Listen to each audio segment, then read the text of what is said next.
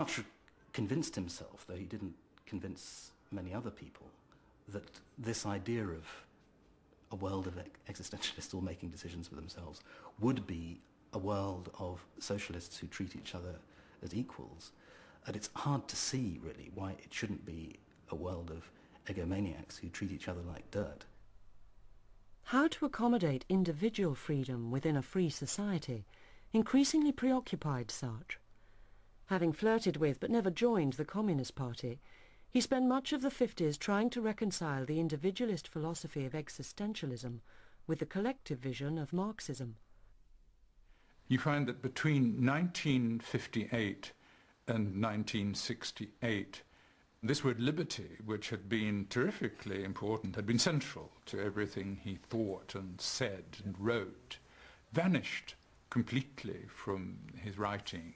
The reason it vanished is that he had become much less interested in the individual person, in me, in the self, in one person's fight.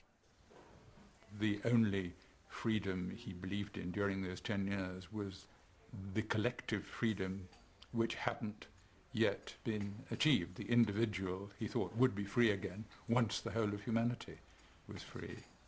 La liaison du peuple et des intellectuels qui existait au XIXe siècle, pas toujours, mais qui a donné de très bons résultats, devrait être retrouvée aujourd'hui. Il y a 50 ans que le peuple et les intellectuels sont séparés. Il faut maintenant qu'ils ne fassent plus qu'un. Non pas pour que les intellectuels donnent des conseils au peuple, mais au contraire, pour que ces masses prennent une forme neuve, et c'est pourquoi je vous dis, nous nous retrouverons certainement. In 1964, Sartre was awarded the Nobel Prize for Literature. Horrified by the idea of being incorporated into the establishment, he immediately refused it. Puisque j'ai été désengagé, alors la société bourgeoise voulait bien ne pas tenir compte de mes erreurs passées. Elle voyait là un aveu et elle me donnait le prix Goncourt, le prix Nobel. Elle vous pardonnait? Elle me pardonnait et elle considérait que j'avais droit au prix Nobel, ce qui me paraissait monstrueux. When students in Paris mounted a series of protests that escalated into the serious public disorder of May '68, Sartre was on hand to play a role in the rebellion that for a few days rocked the French state. And all the little boys and little girls, they came and said, you are our big man, as you always have, so you help us. He said, volontiers, I shall do that. How can I help? You come with us, you write for us, we are sending La Cause du Peuple, and you could sign it, you could sell it in the street. He had several trials for that because it was forbidden. The violence with which the police responded to the street protests shocked France and convinced Sartre of the truth of his idea that conflict in human affairs was inevitable. But the May events also inspired him to renew his pursuit of freedom. He was now more convinced than ever that the main threat to individual freedom came from the state, and he joined those calling for its overthrow. He was always very revolutionary, ahead of all the revolutionaries. You got to read it's total liberty, it's total revolution all the time, revolution for everything.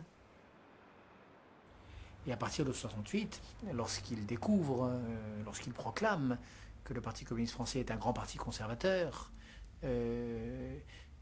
c'est une espèce de libération par rapport à cette espèce de terrorisme marxiste qui pesait sur lui et dont au fond il n'avait rien à foutre. Donc il évacue le marxisme en 68 et il rejoint sa vérité qui est celle d'une sorte d'anarchisme, je dirais. Sartre, the man who had felt free in a German prisoner of war camp, now felt profoundly unfree in Charles de Gaulle's France of the 1960s. He started to lend his name to various militant far-left causes, and even became the editor of the extremist newspaper La Cause du Peuple. He was arrested on several occasions, but always released without charge. As de Gaulle himself put it, one does not imprison Voltaire.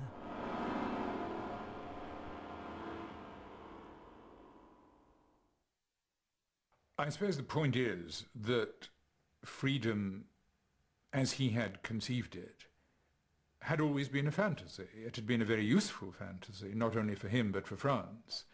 The public reaction to his ideas was an immediate demonstration that the individual idea could ignite a fervour, and a useful fervour, in a mass of people.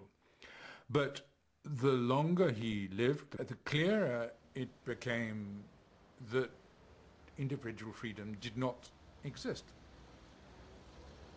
Chez Sartre, toujours cette idée de l'échec, quand même. Parce que justement, la réussite signifierait la fin de la liberté, presque, paradoxalement. Ça signifierait la fin de la liberté, puisque, par exemple, la révolution qui s'installe ne veut plus reconnaître les nouveaux problèmes. Elle est établie, elle est institutionnalisée, et elle désigne comme traîtres à la révolution tous ceux qui osent encore lever le doigt pour dire ça va pas ou pour protester. Donc d'où ce style chez Sartre, d'une certaine façon, d'une sorte de révolte perpétuelle. As Sartre's ideas became more extreme, even his supporters found it difficult to follow him. In the 70s, Sartre made himself the advocate of social violence, which was actually a counter-violence to the violence of the government.